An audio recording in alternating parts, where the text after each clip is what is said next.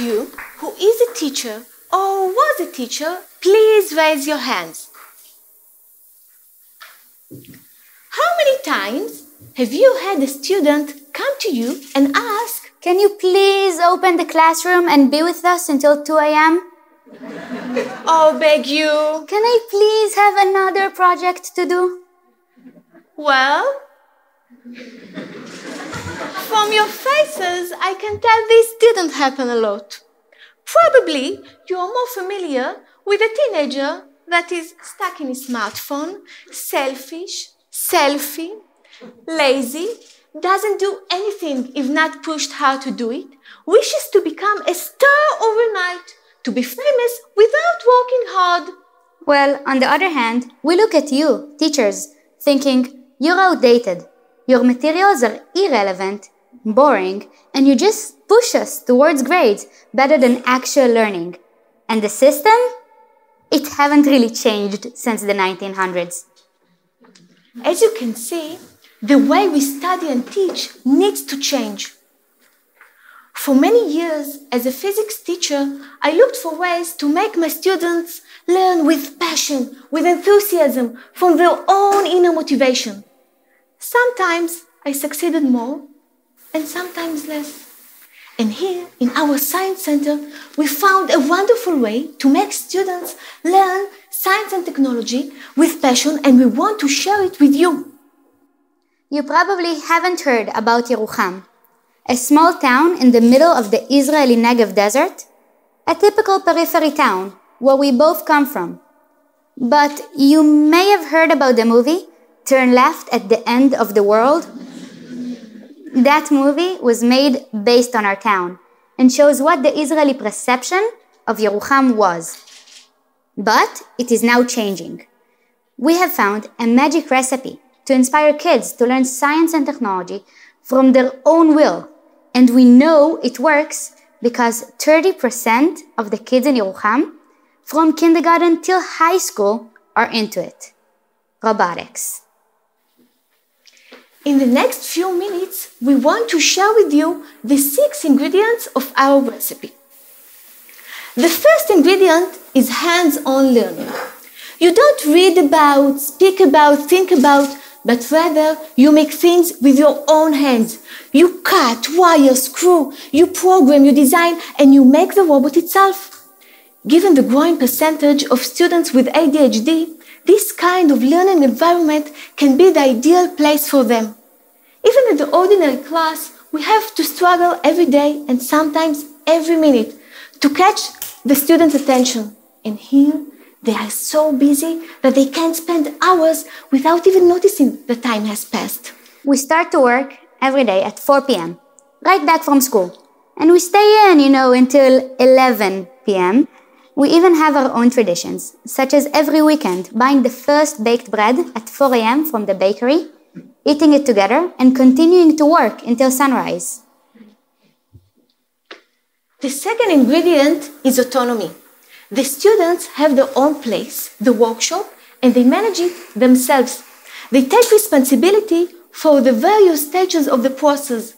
There are no teachers anymore, but mentors. This allows students who usually don't learn at school because, it's boring or it's difficult to learn and to accomplish their own goals, the ones they decide they want to accomplish. For example, one of my good friends and a 10th grader in the team, let's put it this way, he doesn't really fit school. His grades are low, and if you ask any of his teachers to say any positive things about him as a student, they wouldn't have had much to say. But when we got a small 3D printer to the workshop, he decided to learn computer-aided design so he could help in the team and 3D print us parts to the robot. He became so professional at this CAD program that he taught other team members the program as well, and together they set themselves a mission to model the entire robot. And so they did. This was his first accomplishment ever, and without him and the hard work he put into learning this CAD program, we wouldn't have been able to build this awesome robot that you will now see.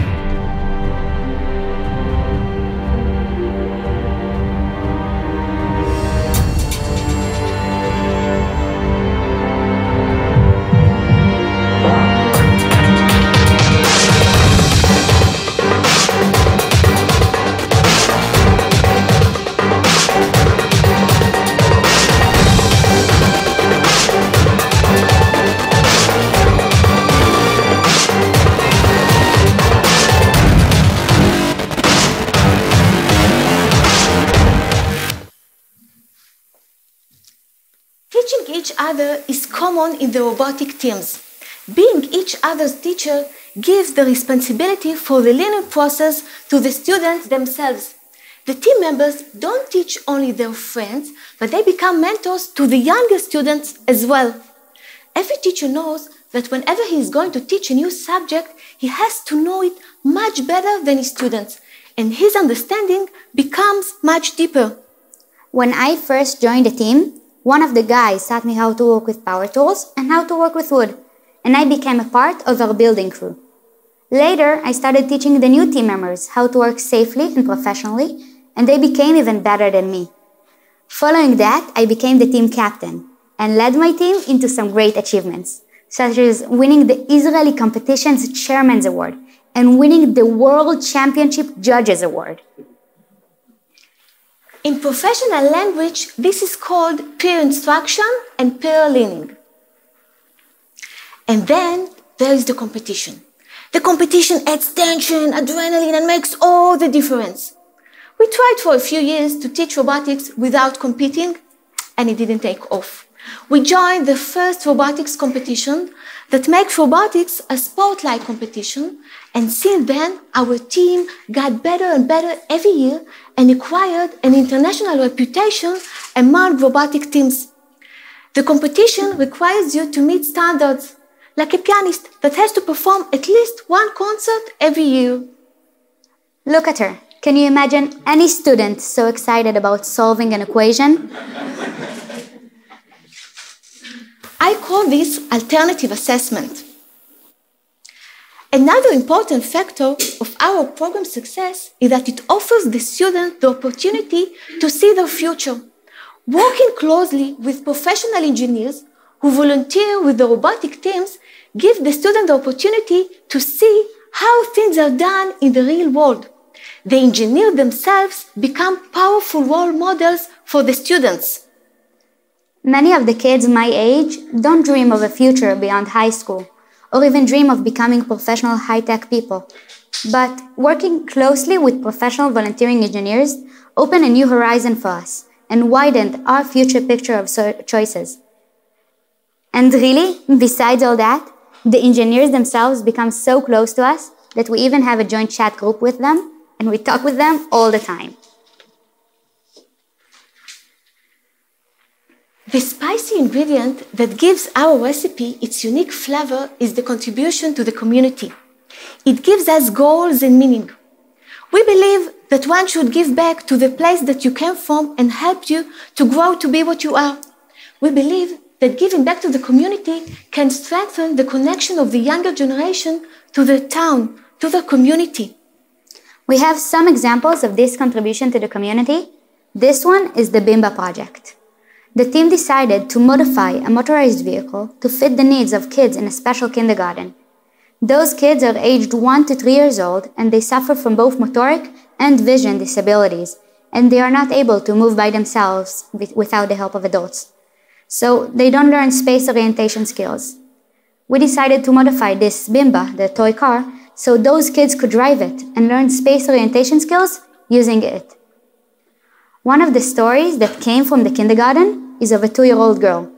She has a very tough physiological disability, and the only thing she can actively do is move her hand a little bit. But using the Bimba, she is able to move from one place to the other, and this changed her life. You can now see her in the following video and see how happy she is while driving the Bimba. Using the skills and knowledge we gained in FRC, we put all our efforts into building this Bimba.